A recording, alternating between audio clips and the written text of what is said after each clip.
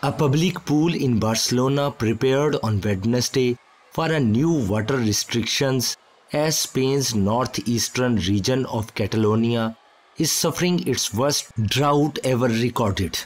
The Catalan government said on Tuesday it will declare an emergency phase and impose new restrictions once its reservoirs level falls to 16% from its current 16.2% level.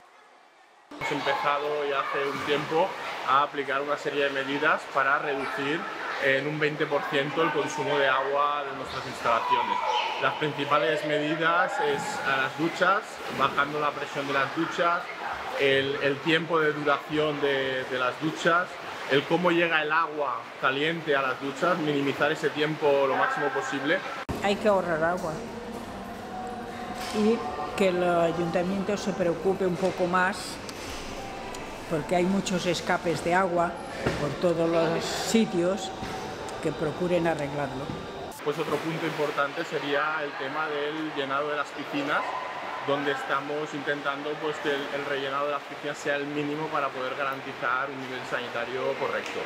Filling an empty swimming pool will be banned, including for tourism facilities. However, public swimming pools will be allowed to particularly fill their indoor pools if undertake other saving measures. For outdoor pools, clubs will be obliged to shut all their showers as a countermeasure. Under a first set of measures, which could be later toughened, allowed water usage will be reduced from 210 to 200 liters per person a day, and water for agriculture, cattle and industrial use will have to decline by 80%, 50% and 25% respectively.